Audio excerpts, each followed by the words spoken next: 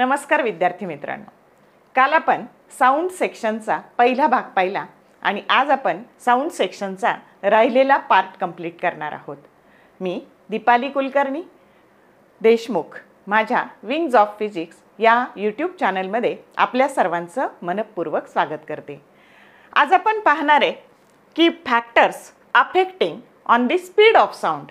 काल आपण पाहिलं फायनली न्यूटन्स फॉर्म्युला आणि लॅप्लासेस फॉर्म्युला याच्यापैकी आपण काय स्वीकारले, तर आपण लॅप्लासेस फॉर्म्युला स्वीकारलाय आणि जो आपल्याला सांगतो की velocity of sound in air that is given bye formula v that is equal to square route of gamma p divided by row. मग आता ही व्हेलॉसिटी आहे, साऊंडची जी काही व्हेलॉसिटी आहे ती या फॉर्म्युलाने आपल्याला मिळते. मग ह्या व्हेलॉसिटीवर प्रेशरचा काय इफेक्ट होतो, त्याच्यानंतर टेम्परेचरचा काय इफेक्ट होतो आणि ह्युमिडिटीचा म्हणजेच मॉइस्टनेसचा काय इफेक्ट होतो, हे सगळं आपल्याला आज पाहायचं आहे. मग बघा, first, what is the effect of pressure on velocity of sound. Question may ask what is the effect of pressure on velocity of sound, की प्रेशरचा ह्या ध्वनीच्या वेगावर काय इफेक्ट होतो हे आपल्याला शोधायचं आहे. एकदम सोपा 2 मार्काचा प्रश्न येईल तुम्हाला. मग आता बघा, व्हेलॉसिटीचा फॉर्म्युला हा आहे density that is equal to mass upon volume. आणि जर आपण ह्या डेन्सिटीची किंमत इथं टाकली तर v that is equal to square route of gamma p divided by mass upon volume. मग आता हे जर आपण हे केलं तर हे v न्यूमरेटरला जातील आणि gamma pv divided by m that is the molar mass, and therefore this gamma that is adiabatic ratio, it is constant, its value is 1.4. molar mass that is also constant, and at constant temperature according to Boyle's law काय सांगतो आपल्याला, at constant temperature P is inversely proportional to V. म्हणजे pressure आणि volume हे एकमेकाच्या inverse प्रपोर्शनमध्ये बदलतात. कधी? Temperature constant असल्यावर. मग आता बघा, तर इथं काय होणार आहे, तर म्हणून हे प्रपोर्शनॅलिटी साइन काढून टाकायचं, तर कॉन्स्टंट पुट करतो आपण आणि हेच काय झालं, तर PV that is equal to constant. मग टेम्परेचर कॉन्स्टंट असेल तर PV कॉन्स्टंट, मग गॅमा कॉन्स्टंट, हे PV कॉन्स्टंट, हे मोलर मास कॉन्स्टंट आणि म्हणून velocity that is equal to constant. मग प्रेशरचा काही इफेक्ट झाला का? नाही. मग आता कन्क्लुजन काय लिहायचं, there is a no effect of pressure on velocity of sound. इतकं सोपं आहे बघा. 2 मार्काला तुम्हाला याच्यावर प्रश्न येऊ शकतो की what is the effect of pressure on velocity of sound in air. Okay, आता बघा पुढचा प्रश्न आपल्याला पाहायचा आहे की तो आहे बघा, 1 minute. What is the effect of temperature on velocity of sound in air. पण आता हे पाहण्यापूर्वी आपल्याला velocity of sound in gas medium हे जर पाहायचं असेल तर इथे तर तुमचा हा फॉर्म्युला इथे आहे बघा, गॅमा PV अपॉन m. या फॉर्म्युल्यापर्यंत आपण आले. For gaseous medium that is PV that is equal to nRT. आणि म्हणून हा वेलोसिटीचा फॉर्म्युला तयार झाला under route of gamma nRT divided by m. हा फॉर्म्युला, आणि हा वापरून आपल्याला what is the effect of temperature on the velocity of sound in air. What is the effect of temperature on the velocity of sound in air. आता पुढचा प्रश्न, किंवा हा प्रश्न तुम्हाला असाही विचारला जातो, 2 पद्धतीने स्प्रेड करून हा प्रश्न तुम्हाला विचारला जाईल. आता कसं बघा, prove that V divided by V0 that is equal to square route of T divided by T0. हा पहिला प्रश्न.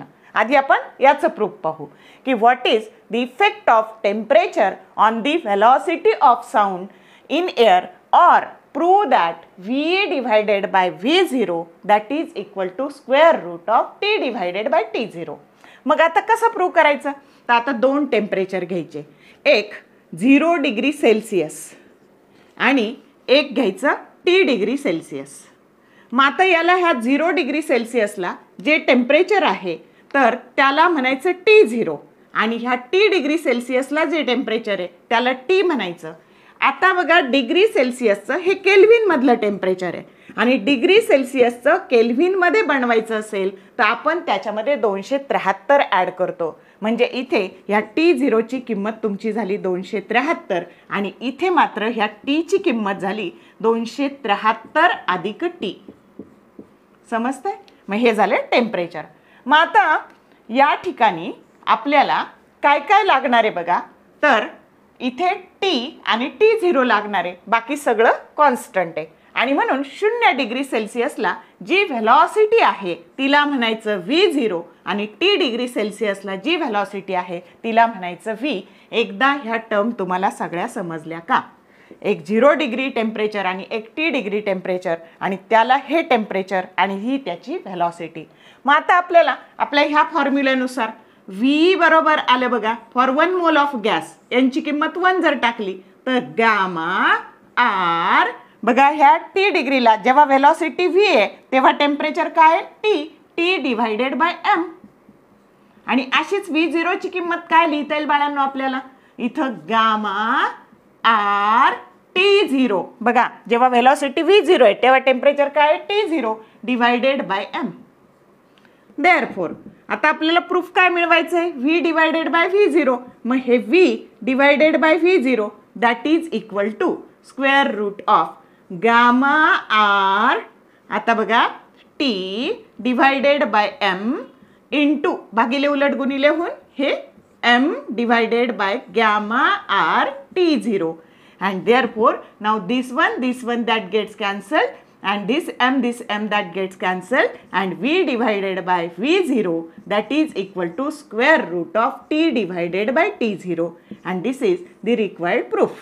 आता हे काय सांगतं बघा डायरेक्ट प्रपोर्शन V आणि T याच्यामध्ये डायरेक्ट प्रपोर्शन आहे. म्हणजे बघा तेच रिलेशन इथं आपण लिहिलेलं आहे. तर हे आपल्याला प्रूफ मिळालं.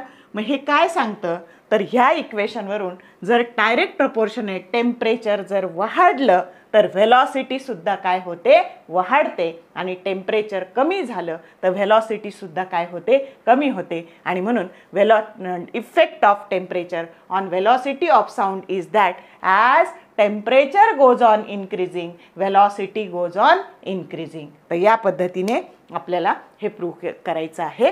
तर समजलं का आता तुम्हाला? तर हे 2 किंवा 3 मार्काला याच्यावर प्रश्न येऊ शकतो. आता बघा आता अजून एक याच्यात टेम्परेचरवर अजून एक प्रश्न आहे की 1 डिग्री सेल्सिअसने जेव्हा तुमचं टेम्परेचर वाढणार आहे तर त्यावेळेस 0.61 मीटर पर सेकंड ही व्हेलॉसिटी वाढणार आहे. प्रश्न असा विचारला जाईल तुम्हाला. बघा प्रश्नाचं वर्डिंग सांगते मी तुम्हाला, एकच minute.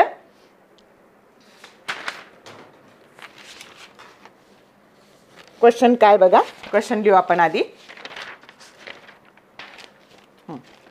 What is the show that question may ask show that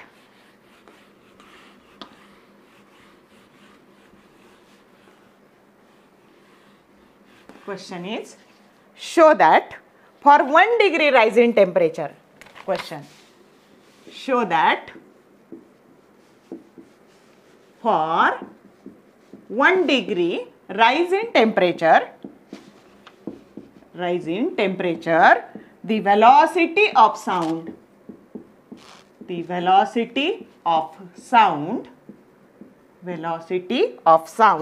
in air increases by 0.61 metre per second. आता हे प्रूव्ह करायचं आहे आपल्याला. मग आता त्याच्यासाठी काय करायचं बघा. तर आपल्याकडे ऑलरेडी रिलेशन आहे बघा. आता सोल्युशन तर V divided by V0 that is equal to square route of T divided by T0 इथपर्यंत लिहायचं डेरिवेशन. मग आता V divided by V0 that is equal to square route of T divided by T0. आता ह्या T ची किंमत आणि T0 ची किंमत टाकून द्यायची. V divided by V0 that is equal to square route of T ची व्हॅल्यू आहे T प्लस 273 आणि ह्या T0 ची होती 273. आता पाहिलं आपण. मग आता ती किंमत टाकून दिली की काय होईल बघा. आता तर that is equal to, now separate the variables. आता बघा T divided by 273 plus 273 bye 273 that is nothing but 1. मग आता 1 divided by 273 that is equal to alpha. मग आता ही अल्फाची किंमत टाकायची, याची किंमत अल्फा टाकायची. And therefore V divided by V0 that is equal to alpha into T plus 1. आता बेरजेत क्रम बदलला तर फरक पडत नाही, म्हणून आपण हे 1 आधी लिहिले, 1 प्लस अल्फा टी. समजलं का? काय केलं आपण? हे 1 डिवायडेड बाय 273 ची व्हॅल्यू अल्फा टाकली आणि ती तिथे टाकून दिली. आता याला जर आपल्याला स्क्वेअर रूटचं साइन काढायचं असेल तर आपण तिथं लिहिणार 1 plus alpha T raise to 1/2. Square route that is nothing but 1/2. आणि आता याला जर तुम्ही सॉल्व केलं तर आता तुम्हाला कळेल बघा की हे जर आपण सॉल्व केलं तर therefore V bye V0 that is equal to 1 plus 1/2 alpha T.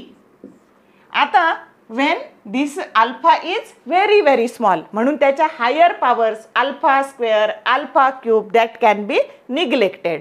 आणि म्हणून मग आता याला जर तुम्ही असं सॉल्व केलं तर आता ह्या अल्फाची किंमत टाकून द्यायची.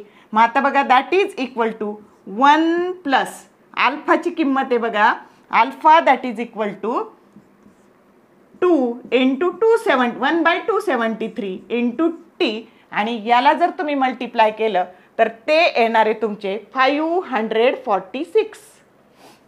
दुप्पट करायचे बघा, 273 आणि 273, 6 4 आणि 5, 546. Therefore V divided by V0 that is equal to 1 plus T divided by 546. समजतंय? आता हे V0 इकडे ट्रान्सफर करायचे.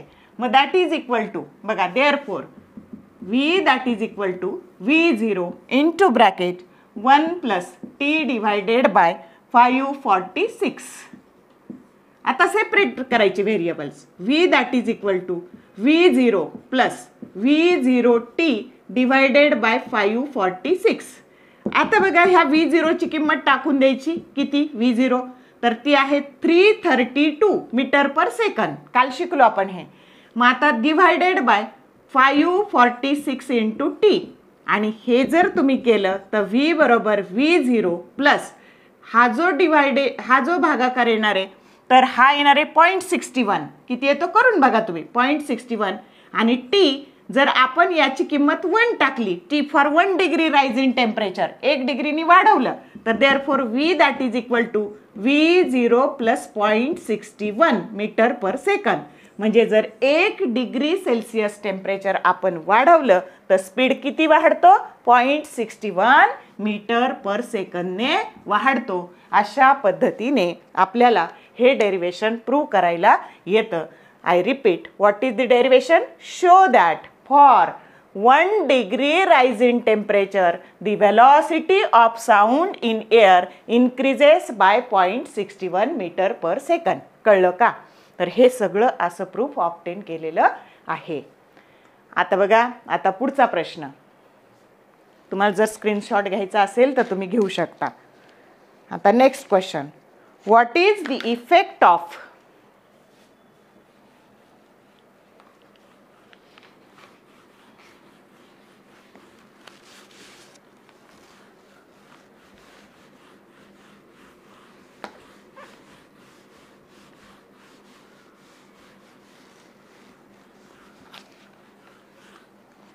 what is the effect of humidity? Question, what is the effect of humidity? Humidity म्हणजेच moistness, moistness of air on velocity of sound, on velocity of sound, velocity of sound. मग आता बघा, तर आता दोन air आपल्याला consider करायच्या. बघा मॉइस्ट एअर आणि त्याच्यामधली व्हेलॉसिटी VM मॉइस्ट एअर आणि दुसरी dry air त्याच्यामधली velocity V dry.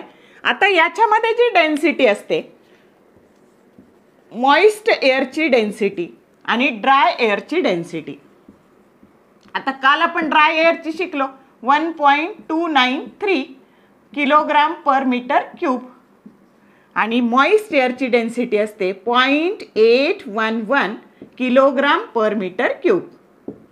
मग आता आपला formula gamma P bye row M म्हणजे रो मॉइस्ट आणि इथे बघा gamma P divided by row dry. मग आता देअरफॉर आता मॉइस्ट एअर मधली velocity divided by say this is equation number 1 and this is equation number 2. Divide equation 1 by 2. V moist divided by V dry that is equal to आता square root of gamma P divided by rho moist भागिले उलट गुणिले होऊन हे काय होणार आहे तुमचं row dry divided by gamma P. मग आता गॅमा पी काय झाले कॅन्सल झाले आणि शिल्लक काय राहिलं row dry density of air in density of dry air divided by density of moist air. आता बघा काय दिसतंय तुम्हाला देअरफॉर आता ह्या जर व्हॅल्यू तुम्ही सबस्टिट्यूट केल्या तर ही व्हॅल्यू आहे बघा ड्राय एअर 1.293 डिवायडेड बाय 0.811. मग आता ही व्हॅल्यू मोठी आहे म्हणजे प्रपोर्शन कसं आहे बघा तर जेव्हा हे न्यूमरेटरला आलं तेव्हा त्याच्या अपोजिट आलं म्हणजे ज्याच्यामध्ये डेन्सिटी जास्त त्याच्यामध्ये इन्व्हर्स प्रपोर्शन ज्याच्यामध्ये डेन्सिटी जास्त येते का लक्षात त्याच्यामध्ये व्हेलॉसिटी कमी. मग आता बघा तुम्हाला काय माहिती आहे की row dry that is greater than row moist. Dry एअरची density जास्त आहे आणि त्याच्या विरुद्ध प्रपोर्शन आहे इन्व्हर्स प्रपोर्शन दिसतंय का V मॉइस्ट आणि वर काय आलं रो ड्राय आणि इथं V dry that is equal to row moist आणि म्हणून इथं काय झालं therefore velocity in moist air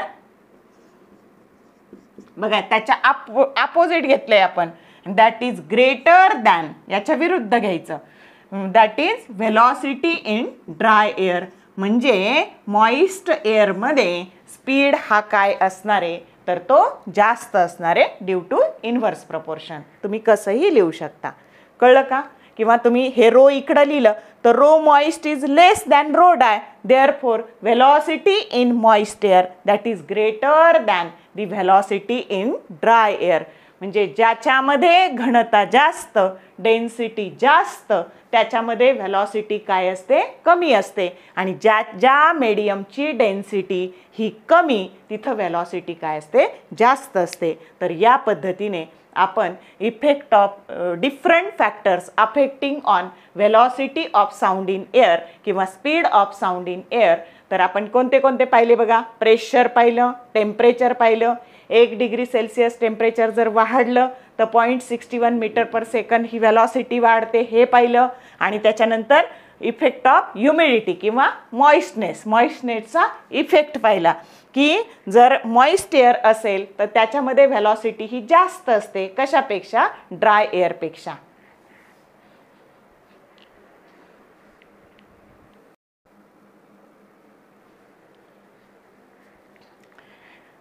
आता आपल्याला शिकायचं आहे बघा डॉपलर इफेक्ट. काय आहे डॉपलर इफेक्ट तर आपण हे शिकलो की जेव्हा एखादा साऊंड प्रपोगेट होतो तर तो वेव्हच्या स्वरूपात प्रपोगेट होतो आणि त्या वेव्हला फ्रिक्वेन्सी असते आणि त्याला वेव्हलेंथ असते.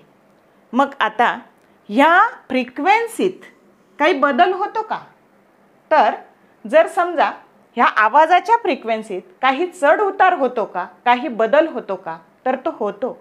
कशामुळे होतो तर ते आपल्याला बघायचं आहे.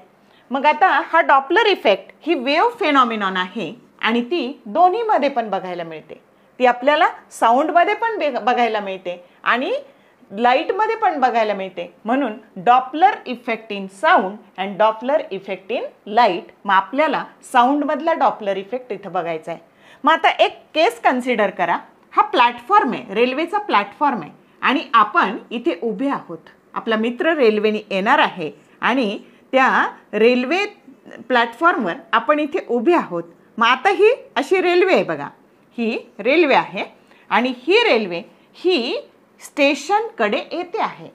आता बघा आपण ऑब्झर्व केलेलं आहे, तर जेव्हा रेल्वे स्टेशनमध्ये येत असते तेव्हा त्याच्यापासून एक शिट्टी वाजते किंवा त्याच्यापासून एक स्टेशनमध्ये येताना ती आवाज करते आणि त्या आवाजाला काहीतरी फ्रिक्वेन्सी असते. ती जी साऊंड वेव्ह आहे तिला फ्रिक्वेन्सी असते आणि आपण इथे उभे आहोत, रेल्वे प्लॅटफॉर्मवर उभे आहोत. मग आपल्याला दोन नावं, आपण लिसनर आहे, ऐकणार आहे आपण हा आवाज, किंवा आपण बघणार सुद्धा आहे, म्हणजे आपण लिसनर आहे किंवा आपण ऑब्झर्वर आहे, दोन्ही एकच आहे. आणि ही आगगाडी जी आपल्याकडे येते आहे ती सोर्स ऑफ साऊंड आहे. ही काय आहे? Source of sound. मग आता जेव्हा ती आपण स्टेशनरी इथं स्थिर उभे आणि ही आगगाडी जेव्हा आपल्याकडे येते तेव्हा त्याच्यापासून निर्माण होणारा आवाज आपल्याला मोठा मोठा मोठा ऐकू येतो.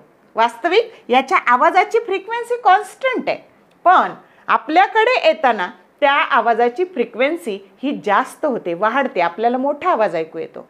आणि ती रेल्वे जेव्हा प्लॅटफॉर्म सोडून निघून जाते, आपल्यापासून दूर निघून जाते, तर तिचा आवाज, आपण तिथेच उभे आहे पण आपल्याला तिचा आवाज असा छोटा छोटा होताना दिसतो, तो आपल्या कानाला चांगला जाणवतो.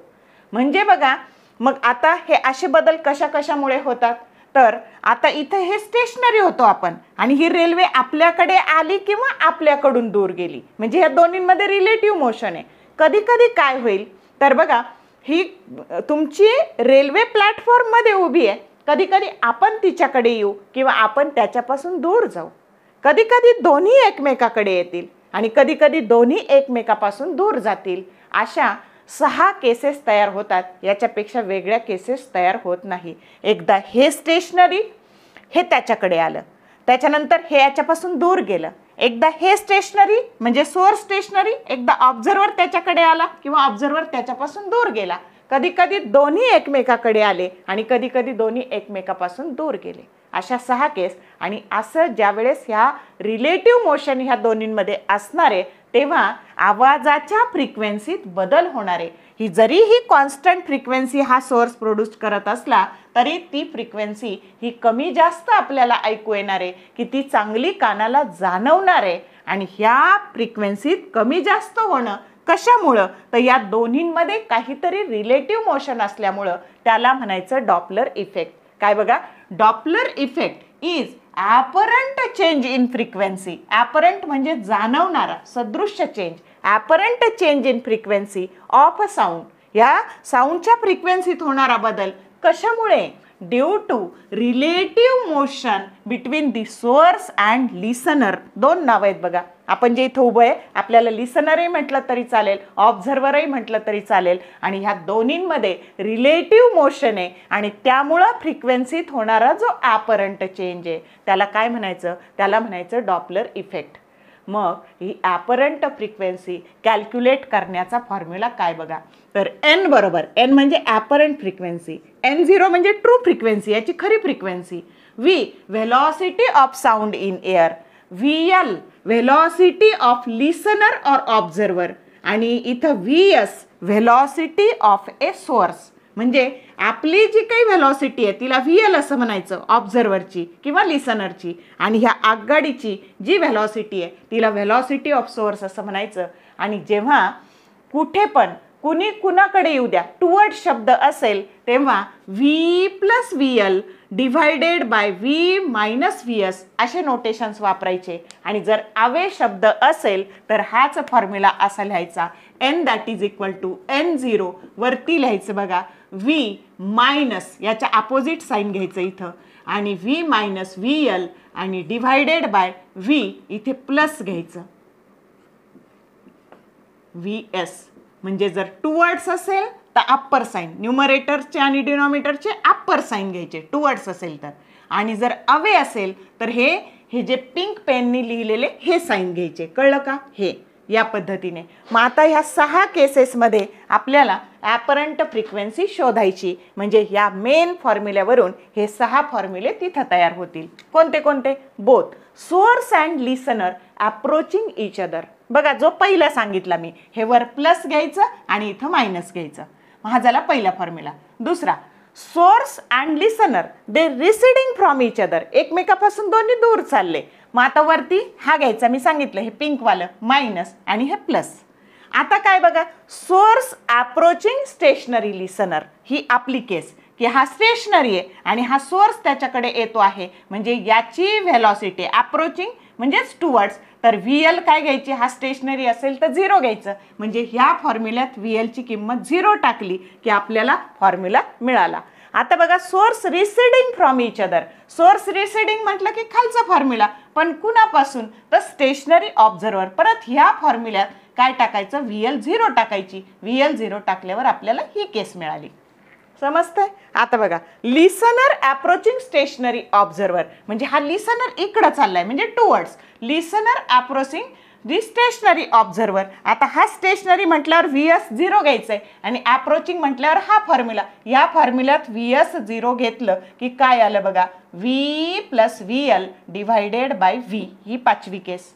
आणि लिसनर रिसिडिंग फ्रॉम स्टेशनरी सोर्स, म्हणजे आता हा टुवर्ड्स येत होता, हा याच्यापासून दूर चालला, म्हणजे हा फॉर्म्युला घ्यायचा, पण त्याच्यामध्ये VS ची किंमत काय टाकायची? 0 टाकायची. V - VL divided by V. आणि या पद्धतीने आपल्याला डॉपलर इफेक्ट एक्सप्लेन करता येतो. तर या पद्धतीने आपल्याला हा डॉपलर इफेक्टच्या 6 केसेस बघता येतात. हा मेन फॉर्म्युला आहे आणि हा डॉपलर इफेक्टचं स्टेटमेंट आहे. What do you mean by Doppler effect? तर समजलं का? इथे साऊंड सेक्शन किंवा साऊंड चॅप्टर संपलेला आहे. जर तुम्हाला हे सगळं समजलं असेल, आवडलं असेल तर लाईक करा, कमेंट करा. त्याच्यानंतर बेल आयकॉन प्रेस करा, जेणेकरून तुम्हाला जे काही अपकमिंग व्हिडिओ आहे त्याचे नोटिफिकेशन मिळत जातील. ह्या तुमच्या मित्रमैत्रिणींबरोबर व्हिडिओ शेअर करा आणि चॅनलला सबस्क्राईब करा. आले लक्षात? तर हा पूर्ण व्हिडिओ पाहिल्याबद्दल थँक्यू व्हेरी मच.